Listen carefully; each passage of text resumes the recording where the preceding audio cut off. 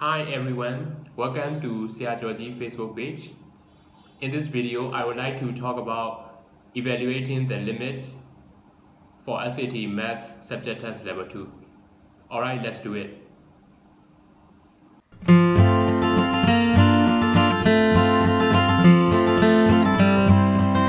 Evaluating the limits, we have 4 common techniques. The first one is substituting directly. Let me explain one example. Limit of x approaches to 2, 3x plus 5. So as it is substituting directly, you just have to substitute the number to the expression, okay? So I'm going to substitute 2 here. 3 times 2 plus 5, which is 6 plus 5 equal to 11. That's it. When x approaches to 2, this whole expression will be approach to 11. Okay, let me show you another example. Limit of x approaches to 5, square root of 3x plus 1. Okay, this one is the same way. Substituting directly, it works. So just gonna substitute 5 here. 3 times 5 plus 1, which is 15. 15 plus 1 is 16, equal to 4. When x approaches to 5, this whole expression will be approaches to 4. Okay? So the second method is factoring and simplifying. Let me show you some example about factoring and simplifying. Sometimes you just can't substitute. You have to simplify or factorize first.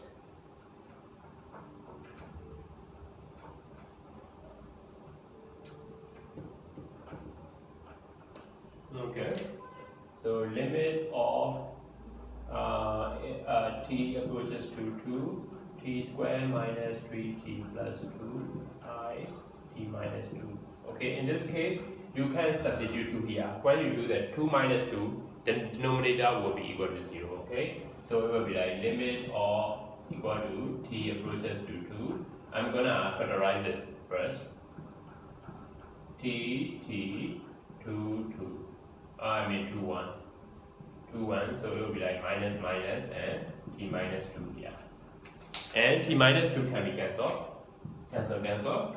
So you have the limit of t approaches to 2, t minus 1. Now you can substitute the number 2 minus 1 equal to 1. So when t approaches to 2, this whole expression approaches to 1. Okay, that's how we do factoring and simplifying, the second method. Okay, let me show you another. Limit of x approaches to a, x power 5 minus a power 5 over x power 10 minus a power 10.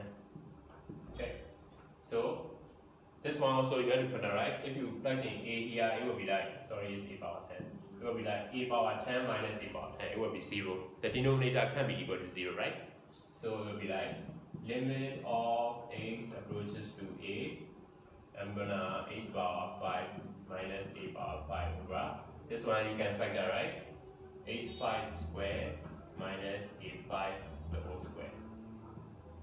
So limit of x as approaches to a.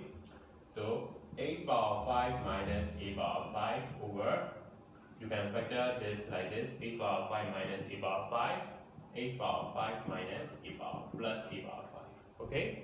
And then you can cancel this 2, and you get limit of x as it approaches to a 1 over x power 5 plus a power 5. And now you can substitute this a into x. So it will be like a power 5 plus a power 5, and you get 2a power 5. So as limit of x approaches to a, this whole expression will be approaches to 2a power 5. Okay, so that's the second method, factorizing and simplifying. When you can substitute directly to the denominator will be, if you substitute, denominator will become 0. So you have to factorize. Okay, that's the second method. And the third method is multiplying the numerator and denominator by the conjugate of either the numerator and denominator. Okay, so let me show you an example. It will become more clear around it. Okay? This one is limit of t approaches to 0, square root of t plus 2 minus square root of 2 over t. Okay, this one you can substitute 0 here. Okay, and you can also factorize this. So I'm gonna multiply with the conjugate. Okay, so this conjugate of this will be t plus 2 plus root 2, right? And then you have to multiply to the denominator also plus root 2. Okay, let's see what happens. Limit of t approaches to 0. This one will be, you can this minus and plus. So it will be like difference of two square number. So t plus 2 square minus root 2 square, right? I use this here. A minus b, a plus b equal to a square minus b square. I use this, okay? So t and square root of t plus 2 plus root 2. Okay. And then what happens? Limit of t approaches to 0.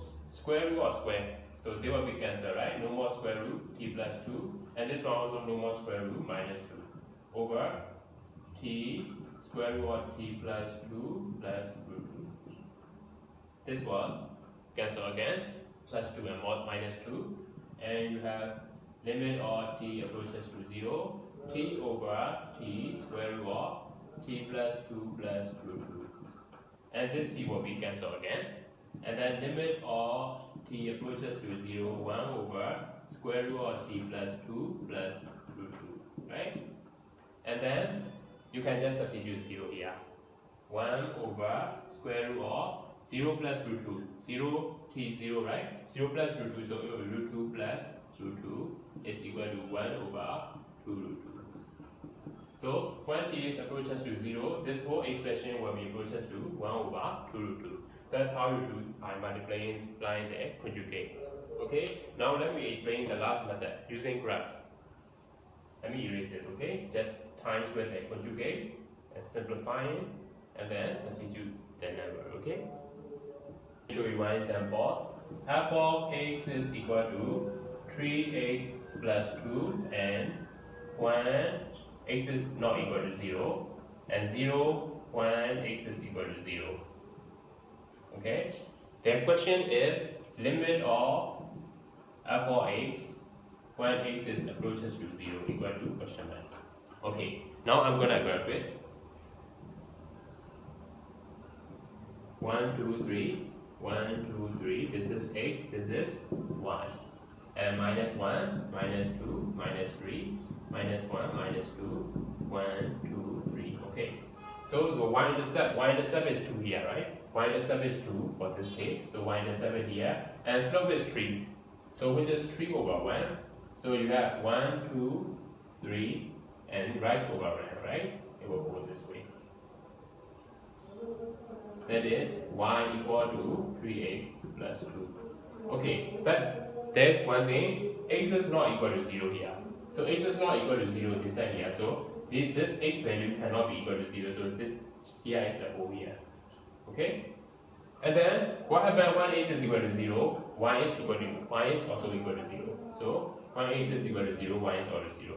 So the graph is like that. So here, what it means by as x approaches to 0. Okay, so let me start with minus 3. When x is minus 3, f of a will be somewhere here, right?